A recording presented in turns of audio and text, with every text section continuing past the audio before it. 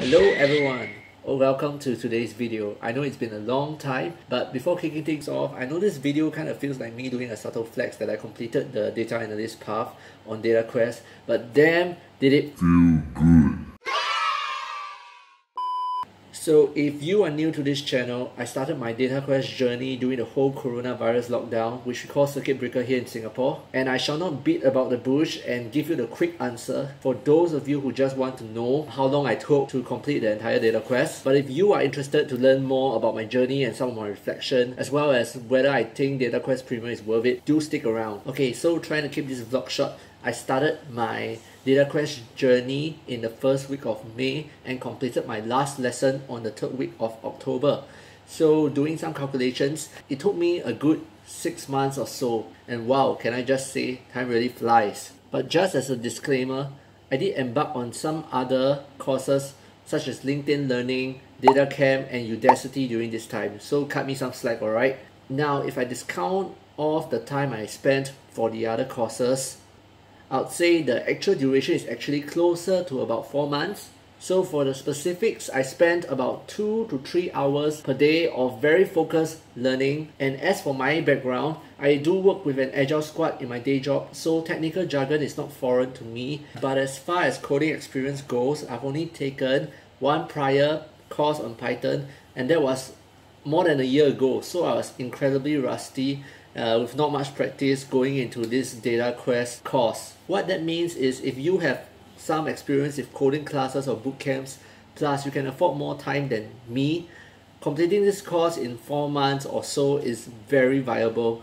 But you definitely, and I cannot emphasize this enough, have to focus. It is not going to be easy, and the projects are massive time sinks that are going to store you up for long periods of time. But I highly recommend that you go through with them because they are some of the most useful parts of the entire course.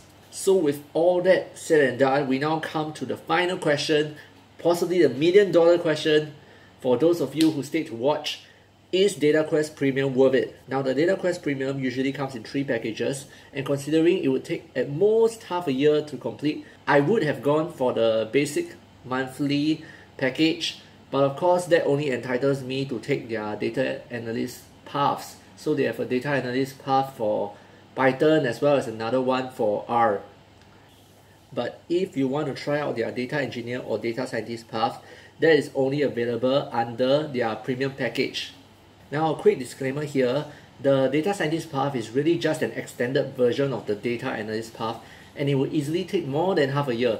So if you are interested in that, I would think that premium annual is the way to go. Besides, you wouldn't have to rush through the final projects like me in order to meet the deadline, because that's what I did, especially for my last week, just trying to rush out the last few projects to make sure I got to complete the entire data analyst skill path before my deadline. That being said, being somewhat of a cautious spender myself, I have to be upfront that if you are not absolutely certain on taking on a data science career, please don't rush into subscribing for DataQuest Premium. Recently, DataQuest ran a 50% discount on their premium annual subscription, which actually made the cost rather appealing if you are considering a full-fledged career in data science. Even though I'm not sure if there will be such a steep discount in the future, I feel that this is pretty much like investing. There will always be new opportunities arising in the future. Oh, and speaking of which, if you want a different video on investing, something that I'm also very interested in, do leave it down in the comment section below. And so yeah, that brings us to the end of this final video on DataQuest.